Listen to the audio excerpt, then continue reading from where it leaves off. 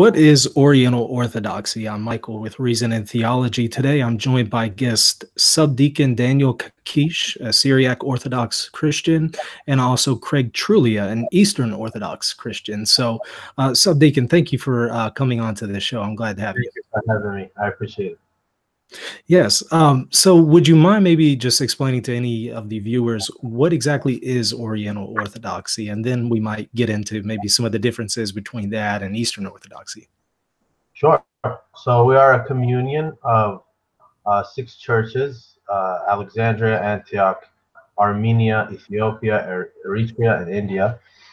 We believe that we are the one holy Catholic and Apostolic Church, continuing the rightful lines of those patriarchs, going from, obviously, what happened between the schisms between our churches, that we continued preserving that one apostolic faith until the present day.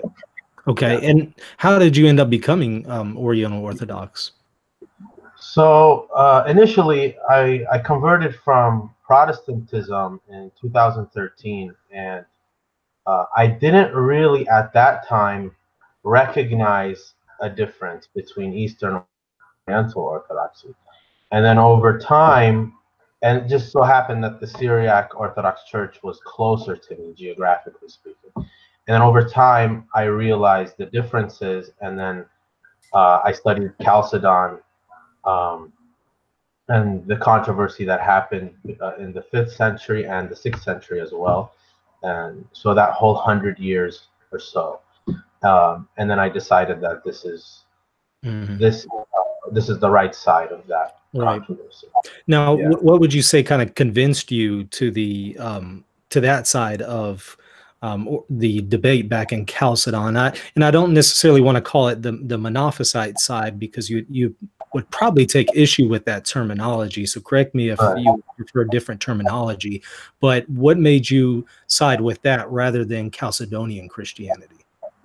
Sure. So we go by Miaphysite, and the reason why is because, like Saint Severus's challenge to the Chalcedonians was, show me a father who said, in 2 natures. We believe of 2 natures or from 2 natures, but in 2 natures we believe is a definition from Pope Leo. And then this is not found in our tradition before Chalcedon or before Pope Leo. So then if we were to be genuine to the way of terming Christology according to our fathers, then we would not accept this formula. At the time, as you know, a lot of the Nestorian controversy was happening. So especially in our area, in our geographical region. And it was very close, and it was very dangerous to that.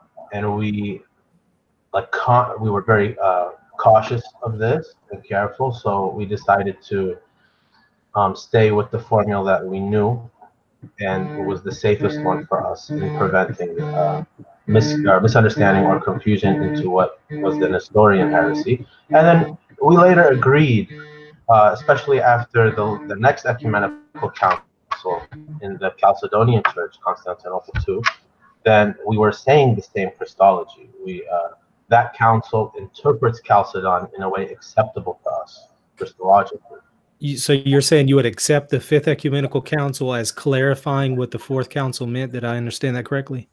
Indeed, yes. The Christology of the 5th Ecumenical Council is 100% acceptable to the Oriental Orthodox. Okay, so you would essentially agree with those that would say, really, there isn't a schism, a theological schism here. It was primarily a misunderstanding of terminology. Is that accurate? Yeah, and we see that with the agreements we have with the Vatican today.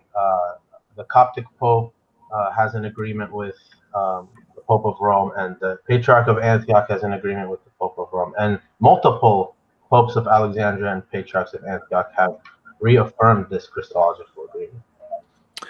Craig, would you agree with that this was, essentially a misunderstanding when it comes to terminology, or do you think that there still is a theological schism between the Eastern Orthodox and the Oriental Orthodox?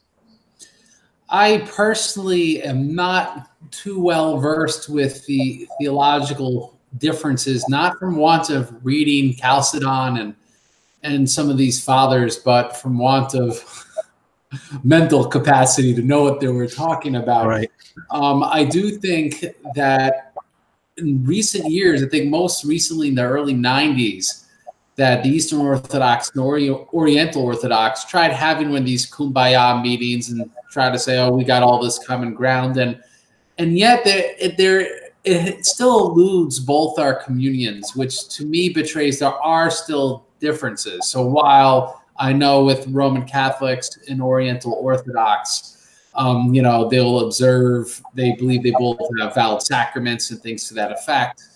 And I would think there's some in the Eastern Orthodox communion that would affirm the same thing. The Eastern Orthodox are not universal with that. I'd say the larger issue really is that being that the church is not going to be propagating wrong doctrine would be, you know, who went into schism, who really is the church, because that would really decide those things and decide what emphasis we put on what fathers. Because I think we all agree that terms we're arguing about probably would have not even been all that recognizable 100 years before Chalcedon, because it really wasn't until Apollinarianism that these issues really started to become debatable. Okay. And Subdeacon, I have another question for you. Outside of Miaphysite, or I guess you would call it Miaphysitism, or not exactly sure how to pronounce it. I've been more familiar with the term Monophysite. How exactly did you say it? Miaphysite or Miaphysitism. Yeah. Okay, Miaphysitism. That's a mouthful, but I have a question outside of that, because I was watching a video probably a year ago about the differences between Eastern Orthodoxy and Oriental Orthodoxy, and one of the things that came up was theosis. At least this one particular Oriental Orthodox was proposing that there is a distinction between what the Oriental Orthodox believe about divinization and what Eastern Orthodox believe about it. Would you agree that there's a difference there, or would you say that, you know, we essentially believe the same thing? So I am also not too well versed on this specific topic, but from my understanding and reading Saint Ephrem, he talks about theosis in a way that would be, this is our theology. So if the person who you spoke to, if I had to guess, I would say the reason why he's saying that is because Pope Shenouda of blessed memory, he wrote a book against it, and obviously, as you know, we don't have papal infallibility or something like that. Mm-hmm. So it's easily said that he could have been mistaken or he misunderstood what he was talking about, and because of that, it could be that that person has said that to you. But from reading Cyril of Alexandria or our other great saints, it's very clear to me that they believe in theosis. So if there is a different way of understanding it between us and the Eastern Orthodox, I'm not aware of that. But indeed, it is part of our theology. Yeah, fair enough.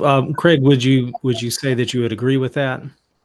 I would say I would venture to guess the real point of difference would be the energy essence distinctions, because Gregory Palamas would have just not been part of the radar of, you know, Oriental Orthodoxy at that point.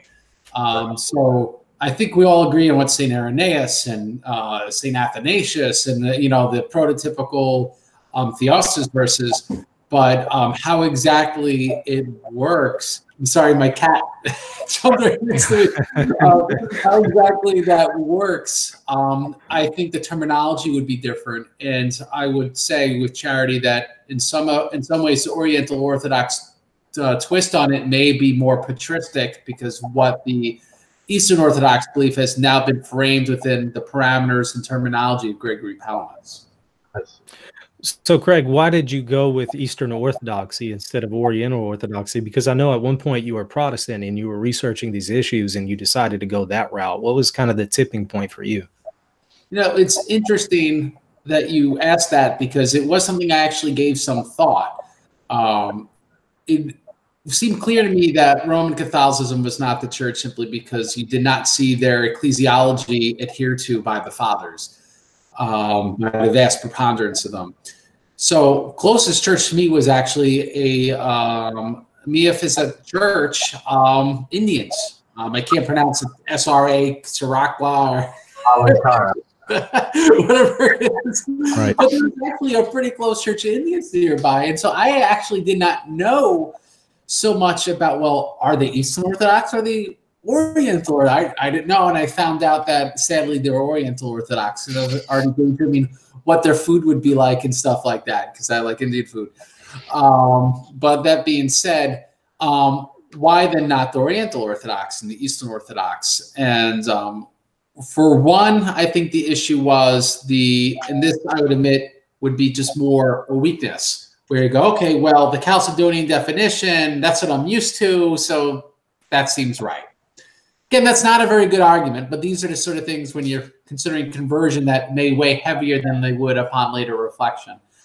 The other thing upon reflection, though, it seemed pretty clear to me that the Oriental Orthodox were schismatic, and that was the more persuasive factor, because that was the real thing that encouraged me to convert. So that's why, like I said before, the church is going to teach right doctrine. The question then would be, who is the church? You can't say, well, the one who has better doctrine, because we already have different opinions on that. Yeah, and Subdeacon, how would you answer that and say that the Oriental Orthodox are identifiable as the one true church over against the Eastern Orthodox? How would you say that one group is in schism from the other? Yeah, and with all love for the Eastern Orthodox, and my whole dad's side of the family is Eastern Orthodox,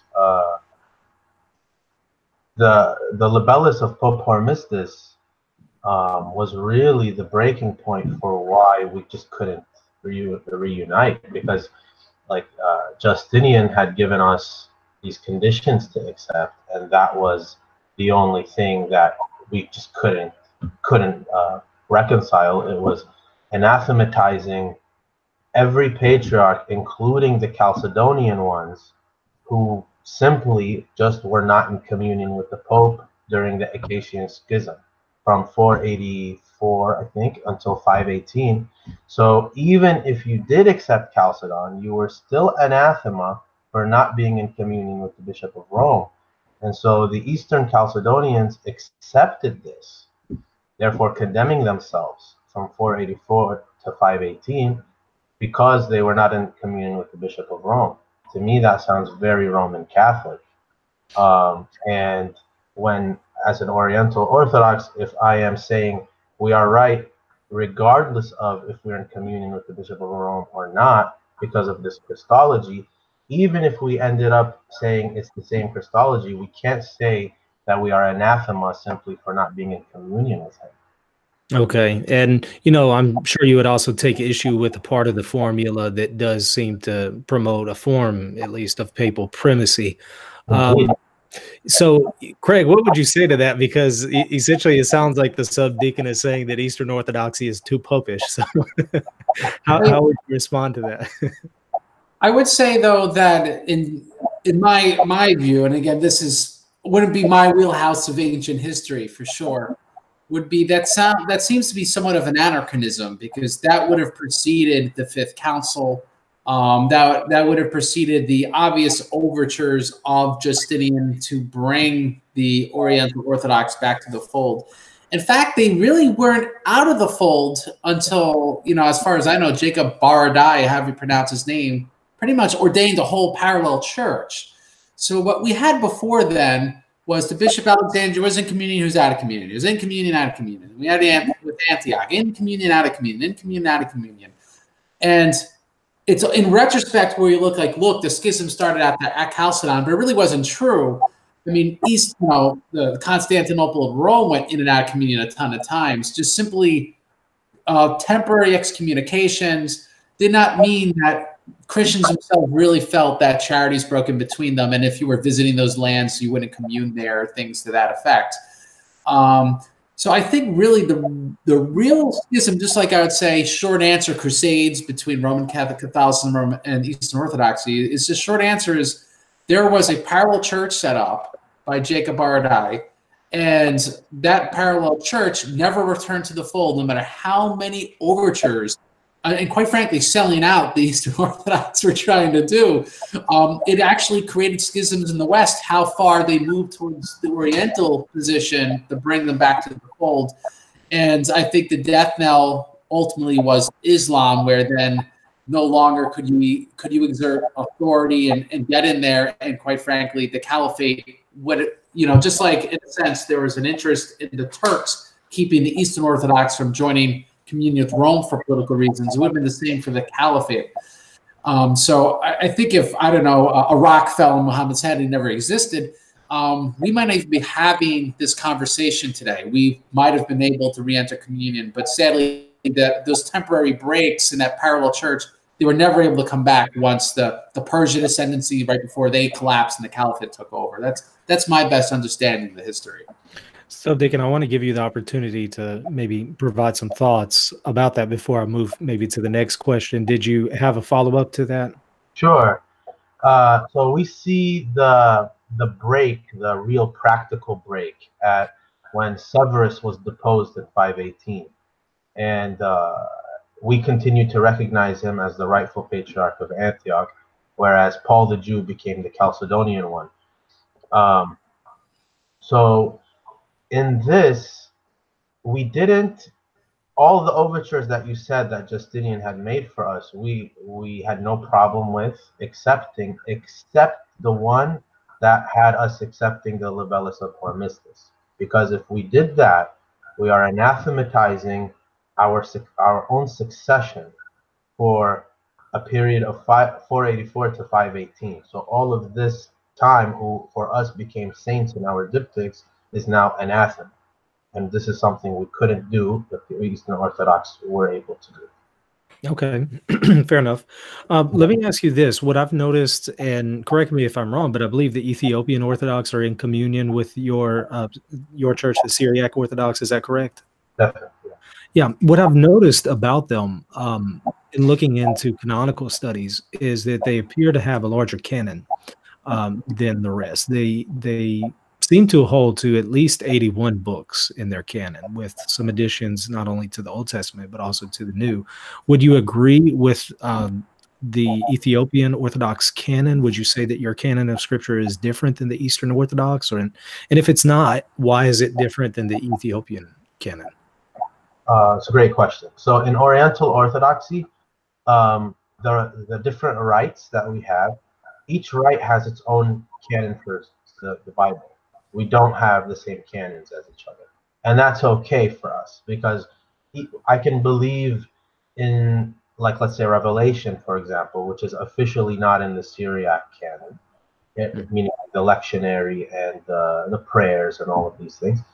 I can believe that it's inspired because it's in the Coptic church, or it's in the Ethiopian church, or whatever, and not in my church, and it's not canonical.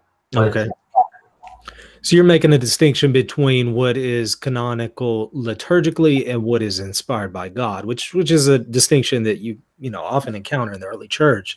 So fair enough. But would you say that there are additional books in their 81 canon? Would you say that all of those books are inspired, even though they might not necessarily be canonical liturgically in your church? I don't know all of the books that they have, but if they believe that all of their books are inspired, I have no problem with that, because I've never studied this. I want to say they accept First Clement, just from one of the lists that I've seen, which, when you read First Clement, it really does not feel any different than the New Testament. I mean, it really does have that same feeling to it. But I know that's pretty subjective, and I also recognize in the early church, there were some who did maintain that it was part of the canon. So they might be able to make an argument there, but I do find it interesting that they have First Clement and a few other books, if I'm not mistaken, but the rest don't. Right. Craig, what do you think about that, with them accepting some larger books in their canon? Do you think that's legitimate, or? I don't think that's any different than what we see in Eastern Orthodoxy. I know that the Georgians accept Fourth Maccabees, for example, and depending what Eastern Orthodox canon we speak of, whether or not we accept even Third Maccabees or not, So it speaks to Oriental Orthodoxy being really of the same mindset that Eastern Orthodoxy is. That we understand what the scriptures are, and we have not had anything cataclysmic that has forced us to really discern, okay, well, is Third Maccabees really scripture or is it not? Or is First Esdras really scripture or is it not? Because, none of our doctrines are hinging upon it. They're not really using liturgical readings. And by everyone's agreement, they're profitable for reading and there's nothing wrong in them. So I think, again, it's the same as the ancient church. So I see no problem whatsoever. Okay. Subdeacon, what would you say are the necessary steps for reconciliation between the Eastern Orthodox and the Oriental Orthodox? And then as a follow-up to that, what would you say are the necessary steps for reconciliation with Roman Catholicism? I think something for both the Roman Catholic Church and for Eastern Orthodoxy, a huge step that we would greatly appreciate is the lifting of the anathemas on St. Severus and St. Dioscorus. I think that would be huge.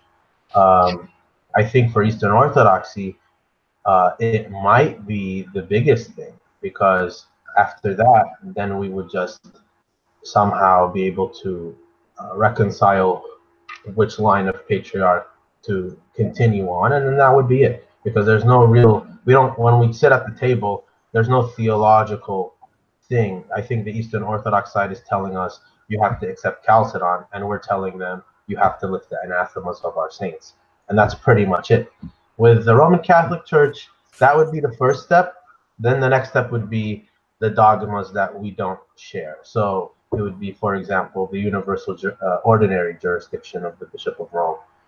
That would probably be the biggest one, because I know for us, the bishop, we believe in the high Petrine ecclesiology, so not the Pentarchy, because that was at Chalcedon, which we don't accept. So I believe that Peter is the chief of the apostles, wherever he is. He was in Antioch, he sent Mark to Alexandria, and he was in Rome. So these are the Petrine sees. But this is not something for us that is like simultaneously, we're okay with what Constantinople's claim. It's not a thing that's not preventing unity between us. But with Rome, it's the ordinary jurisdiction of the Bishop of Rome in, for example, Alexandria's jurisdiction or in Antioch's jurisdiction, to come in and to be able to change whatever he wants, the liturgy, the rite, etc. Okay, so you're essentially saying you agree with the Petrine view, but you're making the distinction that all three sees, Antioch, Rome, and Alexandria, have equal status because all were directly or indirectly established by Peter, via Mark or Peter himself. Yeah. So you would take issue with some of the early fathers who made a distinction, however, even within that category, those who would say, even though all three were founded by Peter, primacy would still exist among them with Rome. You would take issue with those things. So you wouldn't necessarily see a higher status with Rome, or? We do. We would see Rome as first among equals. Okay. Yeah, definitely. Just like I said, it's the powers of the Bishop of Rome. We wouldn't want to be. We wouldn't want him to infringe on our jurisdiction. Right, more of a matter of jurisdiction. So, I mean, what does that primacy entail? If it's excluding jurisdiction, what exactly does that mean? First among equals, is it pretty much equivalent to what some Eastern Orthodox would posit? Because there's differences there among Eastern Orthodox as well. Yeah, I think it would be, we would have to find examples of in the early church, for example, when people would appeal to Rome if there was a heresy, or and even in that case, Rome might not even be right 100% of the time. Or like when Paul of Samosata was deposed in the 3rd century by the Synod of Antioch, the Church of Antioch then wrote letters to Alexandria and to Rome telling them what happened and who the new patriarch is, and then both of those sees just signed off on it. I'm not sure if that place of the Bishop of Rome would have a power in terms of something, some sort of divine, what's the word? Mm-hmm. Yeah, I mean, so you would say that his role and his position isn't necessarily divinely established. Is it more just kind of a political, historical happenstance?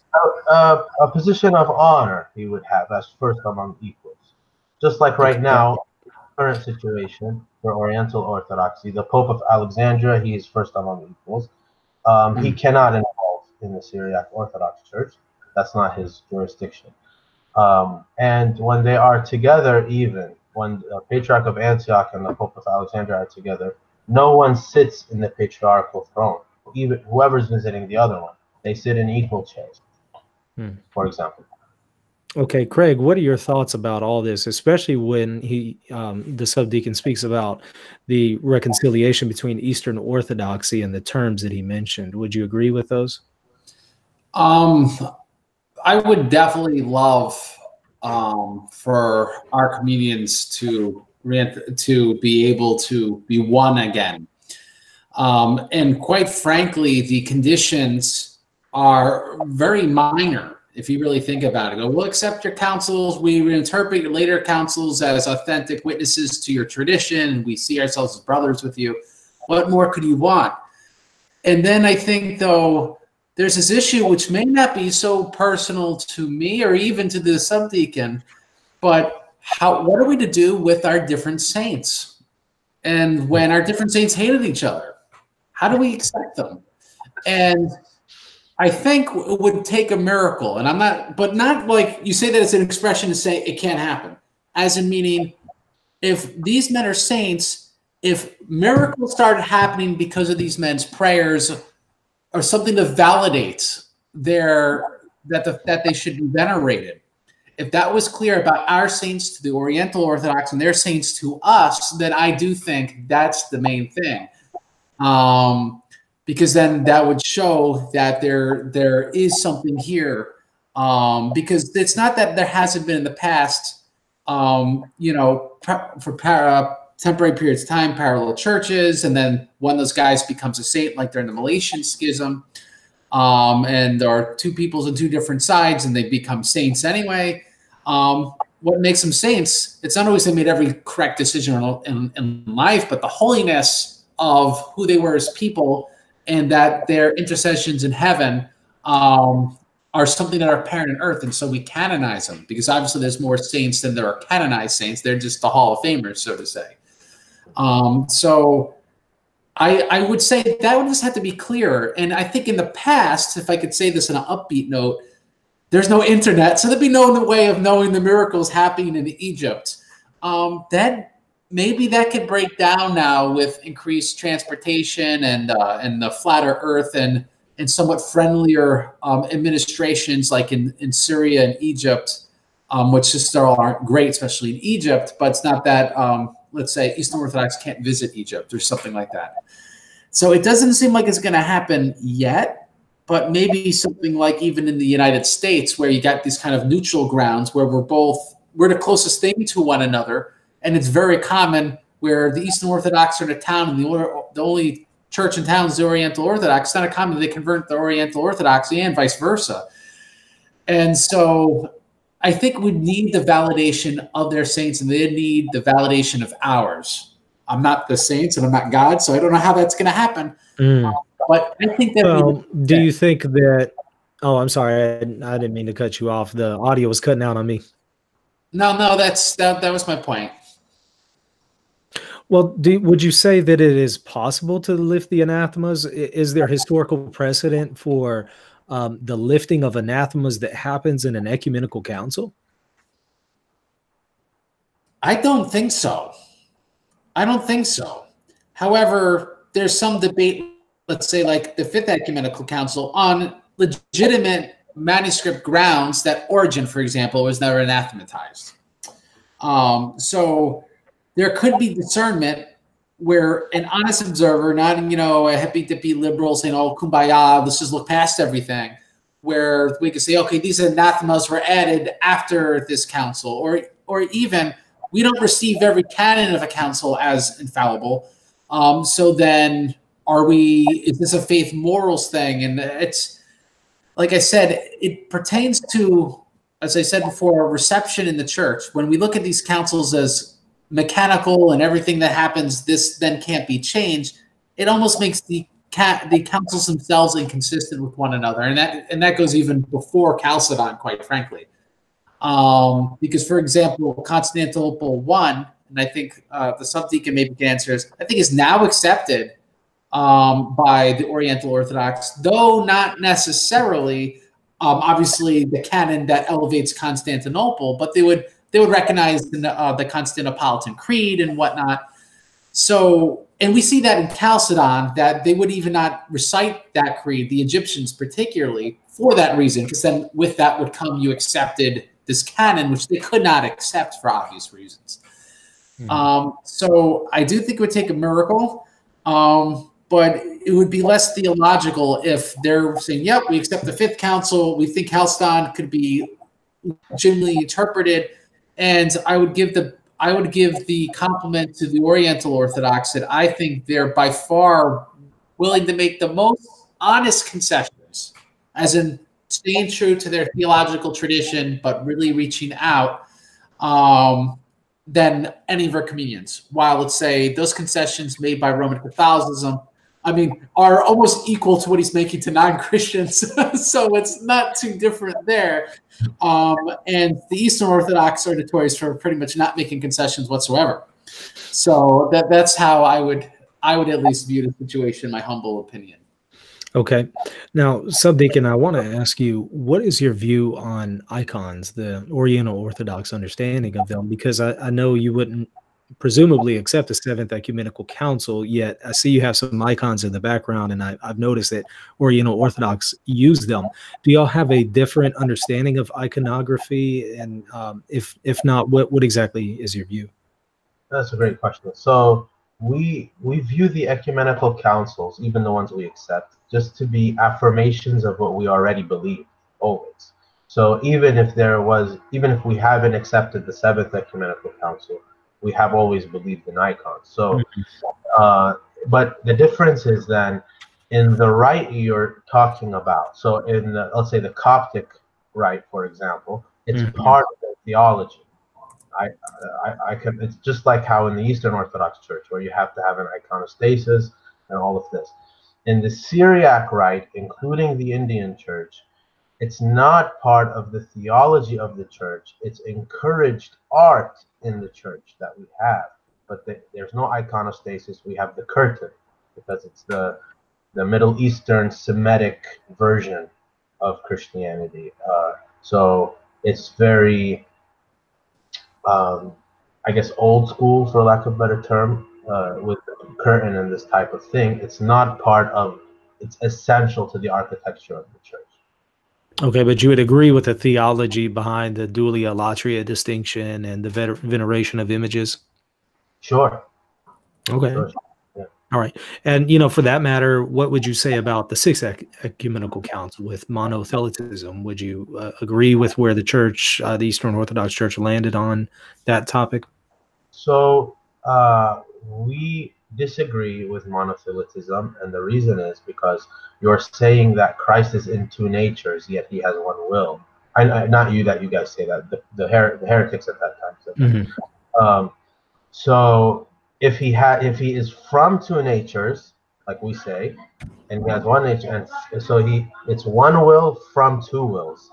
It's matching. It's not he is in two natures, yet he has one will. That's confusing for everybody. It doesn't work on either side.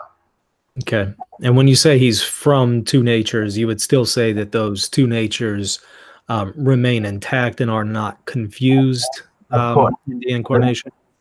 It's just the inability of us to be able to make a distinction. So Severus gives an example. The one who walked on the water. It is foreign for the divinity to have feet, but the human can't walk on water. So which one was it? It's the one incarnate word. Like this. So, so the actual Chalcedonian definition, you would be able to say that you can accept it properly understood. Yes, because we are looking at it from the Fifth Ecumenical Council's interpretation. Yeah. Gotcha. Craig, what are your thoughts there, especially about the understanding there of icons? In some ways, like with the curtain, that was the earliest practice that I'm aware of, like because Saint Epiphanius in his writing against icons speaks of a curtain with icons on it. So it's whether you have an iconostase or something, whatever you're using to separate the altar from the rest of the church is what's appropriate. You know, and it's not coincidental that the Indians and the Ethiopians, they were all using these curtains without really this cultural contact necessarily, even with Christians in the Middle East or Christians in Egypt so much at a certain point. And so I think that's fine. I don't think we really have differences. I think there's cultural differences. Particularly Egyptians seem to have assimilated a lot of Roman Catholic iconography and in statuary and things to that effect, which are not as popular in Eastern Orthodoxy. But again, I don't see any Eastern Orthodox cite that as an actual point of difference. If you affirm that the icons are windows to heaven, they convey theological realities that when venerated, that honor passes on to the person you're venerating who's actually in heaven. I don't see any real difference there. Okay. Well, you know, Subdeacon, you were talking about ecumenical councils, and you were saying that you might agree with the theology behind it, even though you might not necessarily accept them as part of the ecumenical councils. So how do Oriental Orthodox determine what is an ecumenical council versus an illegitimate council or a local council? How exactly do I identify it? Does it have to be that all 6 churches agree with each other, or what is your understanding? So let's use like Ephesus 2, for example, which is not an ecumenical council on either side. But Ephesus 2 was commissioned by the Roman Emperor, and Pope Dioscoros of Alexandria was the legate for Pope Leo at the time to do this. When he didn't read the tome, when he didn't allow the tome to be read, at that point, Rome rejected this and called it the Robertson. So it became now not an ecumenical council in the eyes of the imperial church or the Roman church.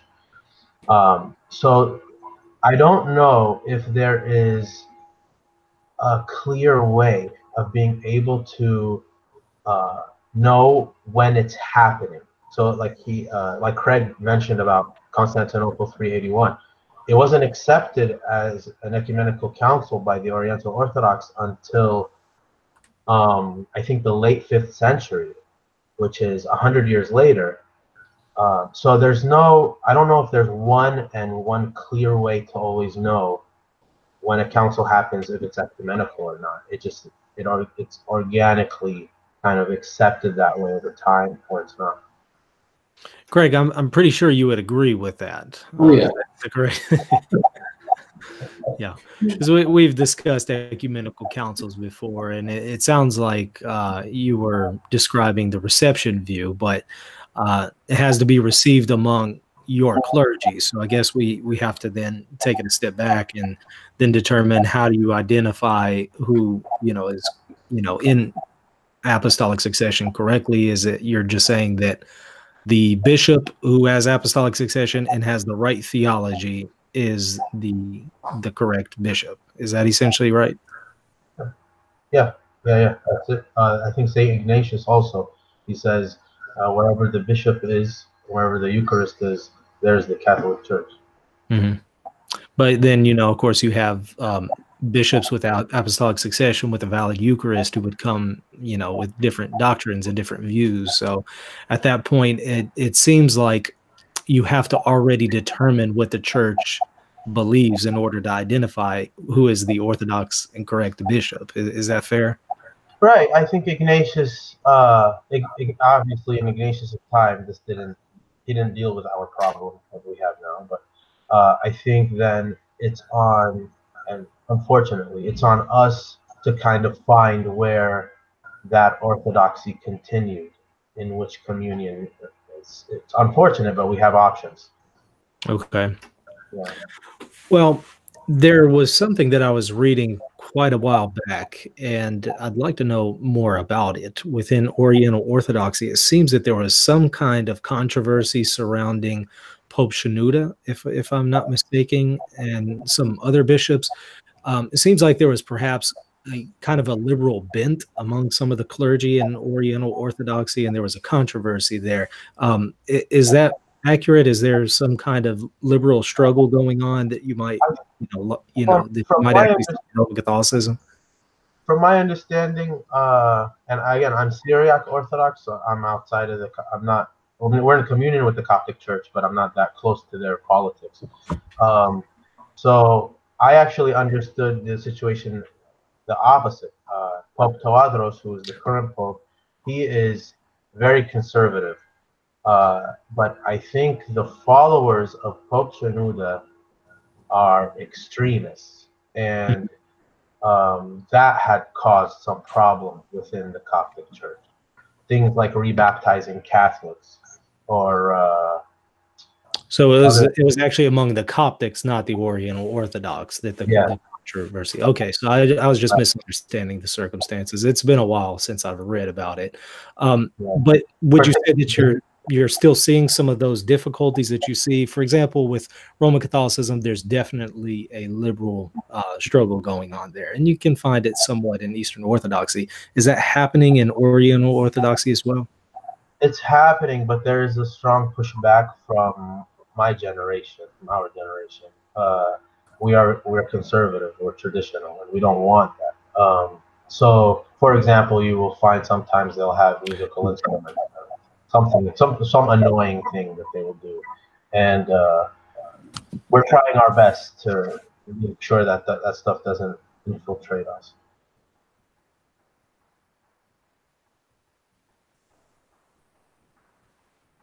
Looks like Yeah, sorry about that. I think you're cutting out on me there for a second. Craig, did you have any thoughts about this topic as far as maybe some liberalism that exists among the Oriental Orthodox, or is that not really something you've looked into? I'm not really too aware of it. All I could say is that it does, I think, due to persecution, that Arab Christians, and this would be across my Oriental and Eastern Orthodox lines, seem to be less scrupulous with a lot of things, and I think it's because, when you're staring death in the face all the time, you don't. A lot of these issues, which we could, in our comfort, debate about, seem unimportant. So you particularly see in Egypt, liberalization with even the music they'll have in church. You could watch bishops doing this with their arms and singing, and there's musical instruments and stuff like that. And so they have a charismatic movement within, and it's not people speaking in tongues, but exorcisms and, pretty out there sort of stuff, and people really getting excited.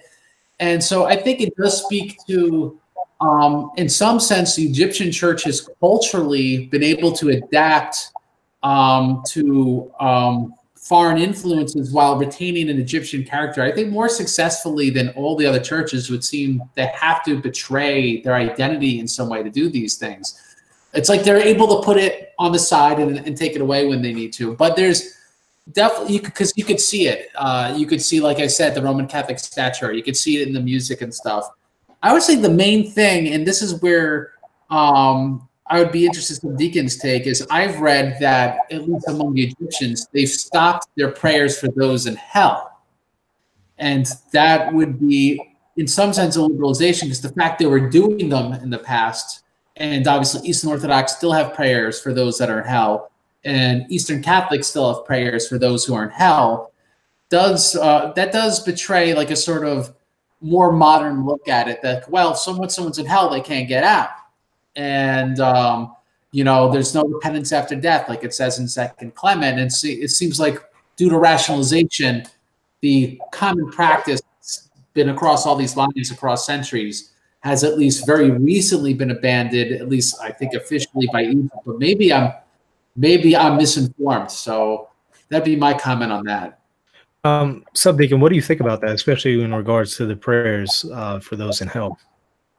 I have no knowledge of us ever having prayers for people in hell. I could be wrong, but I have never learned that or come across that in my studies. I know even Pope Shenouda had said that we're not even supposed, or he was talking for the Coptic Church, but we're not even supposed to pray for those who commit suicide. So, like I think, and we use the 1 John 5:16-17, the sin leading to death, that we shouldn't pray for the person, is meaning the one who denies Christ and is now in hell, apostasy, or leaves his religion. Don't pray for him. So that's, again, I could be wrong. Maybe you've seen something I haven't seen. I'm just not aware of us having that in our tradition at all. I want to go to some questions from the chat, but first, Craig, I think Father John Whiteford had a point that he brought up here, and this is actually a point that I wanted to bring up as well. So let me go ahead and identify that first, and then we'll go to the subdeacon and present those questions. Father John says we pray for those in Hades, not Gehenna. Big difference. And this is one of the things I've noticed within Eastern Orthodoxy. There is some controversy. There's some Eastern Orthodox that would actually say those in Hades can cross over into heaven before the second judgment, the final judgment. And then others would say, no, these are prayers for those in Hades, but not necessarily the damned. What would you say in response to that? And I am going to grab my laptop charger before it turns off on me, so don't mind me. Yeah, go ahead, though. I think, well, for me, I'll respond first, and Subdeacon could offer a rejoinder. Obviously, Father's right, because in Orthodox doctrine, hell's really not until you get to the Last Judgment, right? Hades has, the bosom of Abraham, and the other side where it isn't so nice. You have this foretaste of heaven or hell, but it's not like the full consummation of the real thing. So obviously, I'm just more using popular King James English vernacular than really get into the Greek when I'm saying that. But point taken. That being said, yeah, that would be. It is interesting whether or not what the subdeacon here, his understanding would be, if you have a relative that did not die in some overt mortal sin, where do they think they are, and then why do they pray for them if they're not in Hades? Yeah, from what I've seen when I've looked at the prayers, the liturgical prayers in the Eastern Orthodox Church, it's unclear exactly who the prayer is for. It's definitely for those in Hades, but it's not clear that these are people who have mortal sin, who are actually damned in Hades. It seems like it could include those, but could also just be those who, for example, would have been in, Abraham's bosom. And well, if I could just respond to that real quick, and this would probably be a good video. While the Greek Orthodox Church in America has a statement pretty much against it, it's really hard to square with some stories from the lives of the saints where they say, I had a relative and I had a vision and she was in hell and I prayed and she got out of hell, or Hades. Sorry, point. This person was being tortured. There's obviously the story of Gregory the Great praying Trajan out of Hades, and and Trajan was not in the nice part. I think one of our earliest documents in Christian history is Trajan writing a letter about how we find who Christians are so we could torture them. So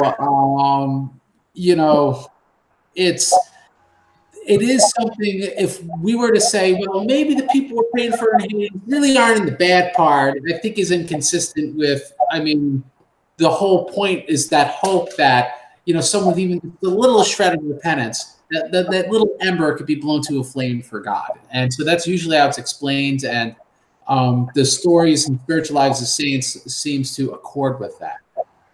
Yeah, and you can find, I don't exactly know how to pronounce his name, but Dimitru Staniloe, I guess is how you would pronounce him. You see his Orthodox dogmatic book out there pretty often, but I believe it's in volume 1 where he actually explicitly says, you know, between the first judgment and the second judgment, it's possible to pray for those who had mortal sin, but very little mortal sin, who are currently damned.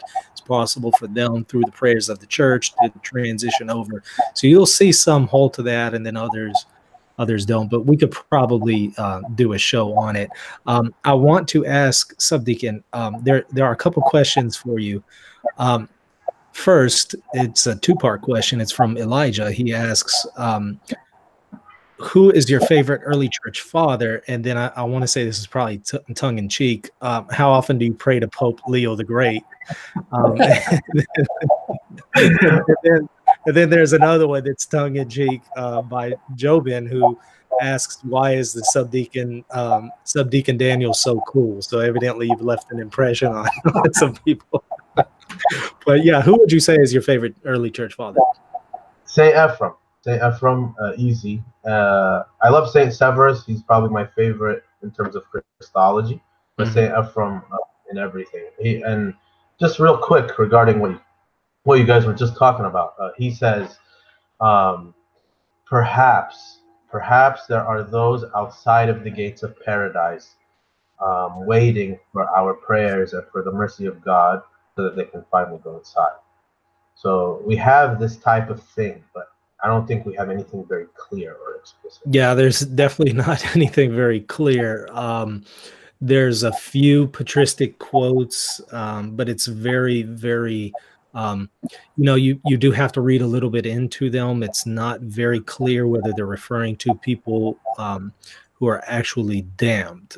Although he was explicit. Yeah, I want to say there's one by Pope Gregory the Great, but I'm not sure if it's actually authentic or not, but it at least is attributed to him. But yeah, what the Orthodox theologian here is saying is that, only between the first and second judgment, the individual judgment when you die and the final judgment of, when Christ returns, there is a possibility of transition for those at the very top of the damned.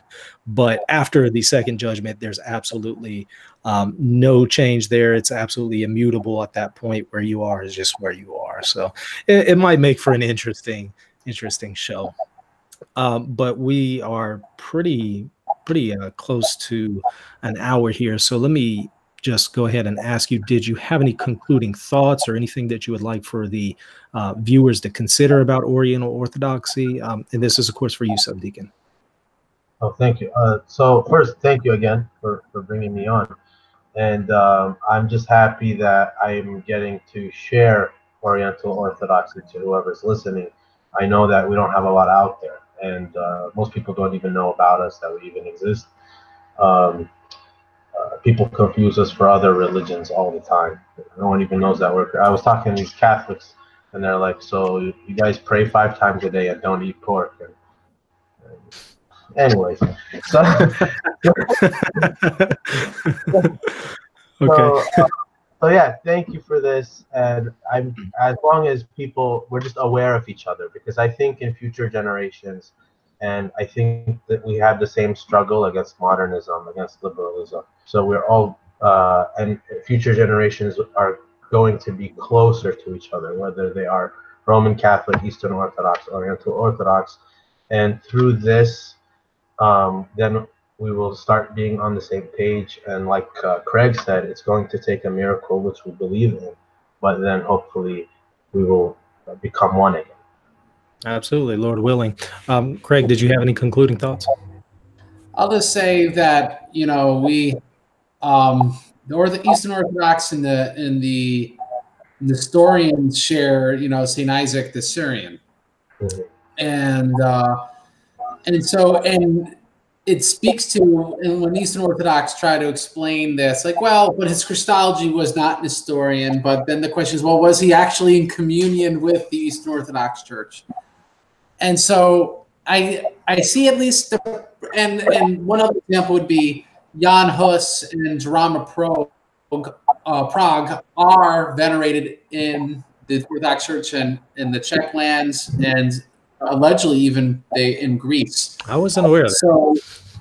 So Well, that's what the Fract Metropolitan of that jurisdiction has said. And well, maybe he stepped down. I can't remember, but you get the point. So, but being that we have this hope that yes, we can even venerate saints that are outside our communion, but we're otherwise Orthodox. It leaves open, like I said, if that miracle validates that our saints and their saints are all saints, then we have, I think, the most solid ground for re-entering communion. But that's I say a big hurdle, and we argue all this theology, but in reality, I think Subdeacon hit the nail on that. That really, it's about venerate my saints, and we're like, no, you venerate our saints, and I think that's really the real debate. Yeah. All right. Well, Craig, Subdeacon Daniel, thank you both for coming on. I really appreciate you doing this. Hopefully we'll get to do it again sometime. Absolutely. And viewers, please like, comment, subscribe, and until next time, go share your faith. Thank you.